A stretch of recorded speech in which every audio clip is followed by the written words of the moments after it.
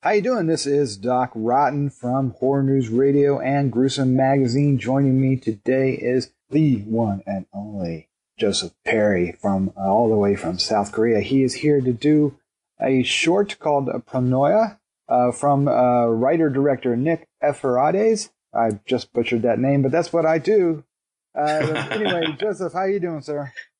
Hello, Doc. I'm doing really well, thank you. How about and yourself? I am doing well. It is. It's one of those days. This is part of your weekly column, and what is the name of that column, sir?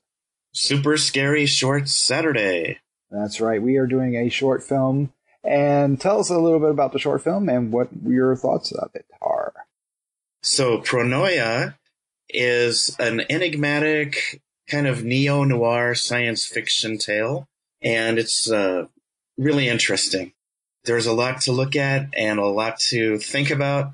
It concerns three major parts to the story. Number one is the meeting and developing relationship between Jeff, played by Stelio Savante, and Camille, played by Jane McMurray.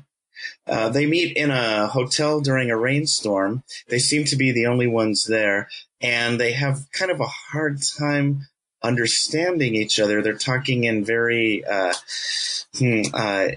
used the word enigmatic before, but I'll use that again here. Well, let's say puzzling dialogue with one another. I'm sorry, but they are clicking.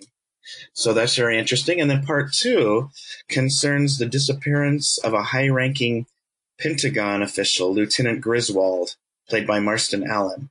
Part three concerns Jeff leaving the hotel and running into a policeman played by Lou Mastantuono, or Lou Mast. That actor has two different names that he goes by, and I want to make sure he gets credit for both.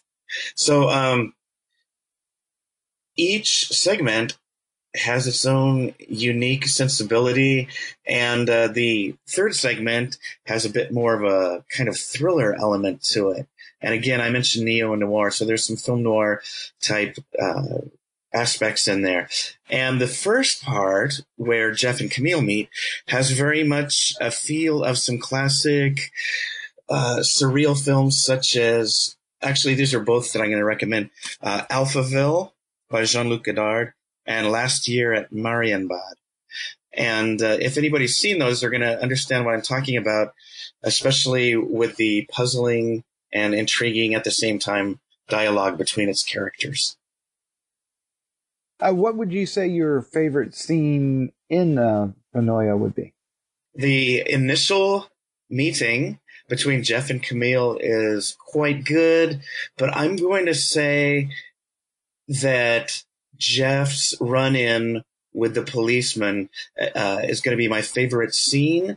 Again, this is a short, so there's not a lot to describe that won't give it away. But the acting between Savante and Mast at that point is fantastic, and also a lot of mystery is built up as Jeff's character is trying to plead with the policeman to please contact a certain person and make these things right, but the policeman's having none of it. He's trying to figure out what's going on behind Jeff's strange behavior.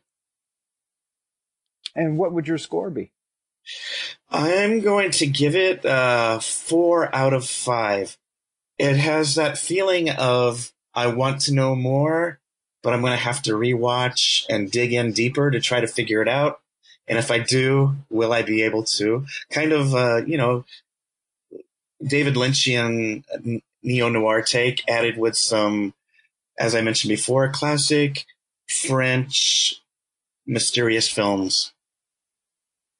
Nice. And you said that this film is currently available online? Yes, it is.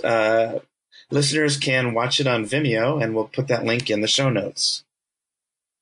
All right. Well, Joseph, thank you once again for your thoughts on the short films.